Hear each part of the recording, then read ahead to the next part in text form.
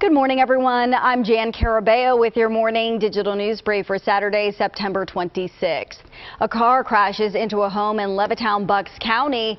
The crash happened around 3 o'clock this morning on the 6000 block of Bristol Emily Road. There is no word yet on the condition of the driver or if anyone was inside of that home at the time of the crash, but the car left a gaping hole in that house and a lot of damage to the surrounding area. The car actually ended up about 30 feet away on a neighbor's property. Police are trying to figure out what caused the crash. A young girl is safe after her kidnapping in Montgomery County set off an Amber Alert. Police say 7-year-old Giselle Torres was kidnapped from her Elkins Park home yesterday afternoon by her estranged father, Juan Pablo Torres. Police say 2 other men who were armed and wearing body armor helped in her kidnapping. The girl was found safe in New York City with Torres. And CBS News has learned that today President Trump is expected to nominate federal judge Amy Coney Barrett to fill the late Justice Ruth Bader Ginsburg's Supreme Court seat. That's according to multiple sources involved in or familiar with the selection process. If Judge Coney Barrett is confirmed, the 48-year-old would become the youngest justice on the current Supreme Court.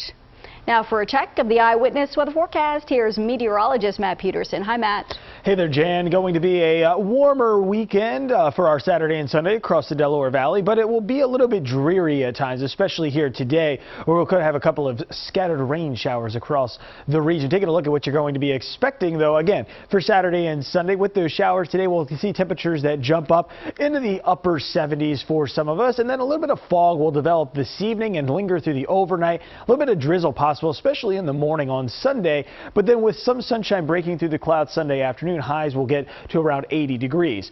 If you're looking across the region, though, for Saturday, 78 in the city with, again, those spotty shower chances. Up towards the Poconos, we'll see 68 with mostly cloudy skies. That will be our best chance to see some sun today will be in the Pocono Mountains. If you're down the shore, watch for 72 and, again, scattered showers through the day.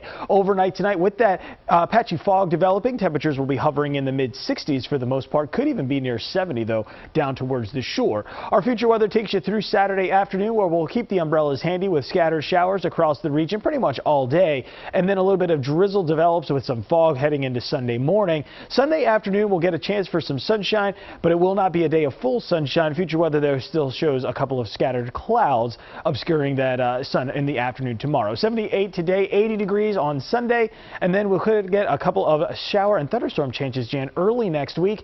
Temperatures eventually do drop back down into the 60s by Thursday. All right, Matt, thank you. And remember, you can always get the latest news and weather headlines right here on CBSPhilly.com.